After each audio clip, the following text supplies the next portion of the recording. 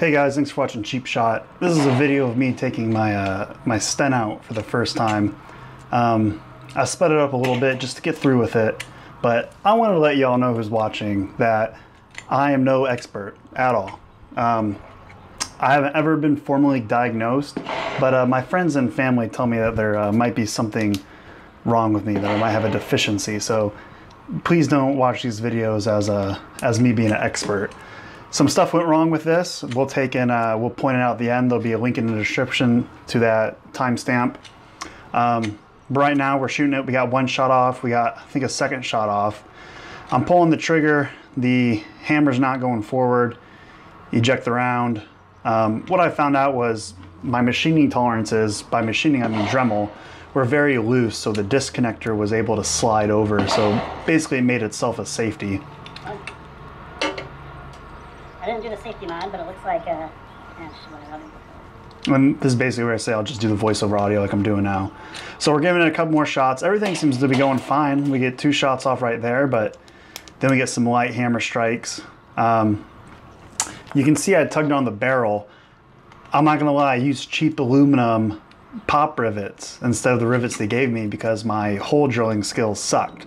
If you're building this and you're using just drill bits, oh, here we go, let's rock and roll. Oh, it doesn't work. If you're using drill bits that you buy from store, if you're not an expert machinist, use new drill bits for each and every hole. Just do it. Just spend the extra $4 and buy another pack and use the new ones, and it'll keep your drill bit from wandering like I did. Those holes were huge. The rivets they gave me were not going in, staying in, so I used different size pop rivets, and it looks like absolute garbage if you look at other videos.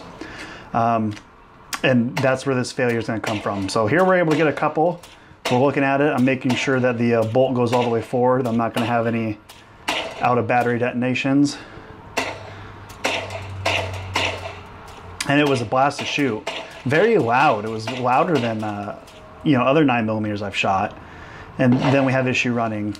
One thing to be careful is if you're not extracting, it's really hard to see that round down in that chamber. So be very careful looking at that. I paused the video here, and it never started back up again when I hit play next. But we're going to look at what happened. All right, so what happened? Well, it probably isn't going to take a rocket surgeon to realize that my rivets failed.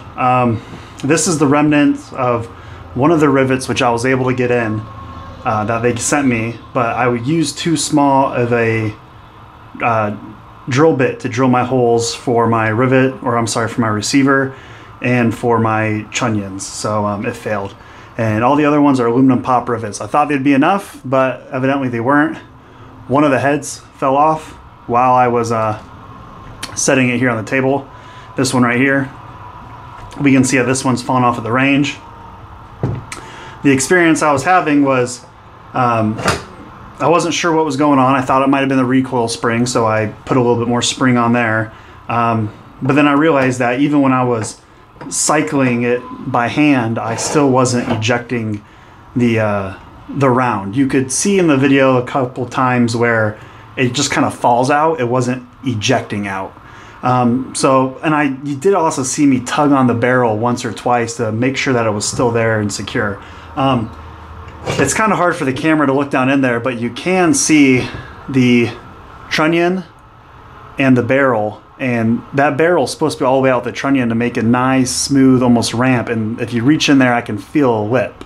So my barrel pushed forward, definitely my front trunnion pushed forward because you can see that the holes don't even line up. So not sure if the rear one did, but the front, probably not, but the front one definitely did. And I'm curious if I get a screwdriver in here, I wonder if I can, yep, there they are. So clearly aluminum rivets from Harbor Freight aren't gonna be what you need. Let's see if I can pop any more of these up. So, oh, I bet this one will go. Yep. Oh, that just fell right out, huh? So definitely that front trunnion is moved forward a little bit, and that's preventing. And you know what? The reason that barrel probably feels smooth is, or probably feels secure, is because it's welded for the barrel extension. So interesting. What I'll probably do, and if this is completely wrong, somebody please tell me before I end up killing myself, is I'll probably pull all these rivets. I'll probably rotate everything, maybe, you know, just a slight turn, so that way I'm not lined up with different holes. And I'll probably take it to the same welding shop that welded my other stuff on, and just have them blast it.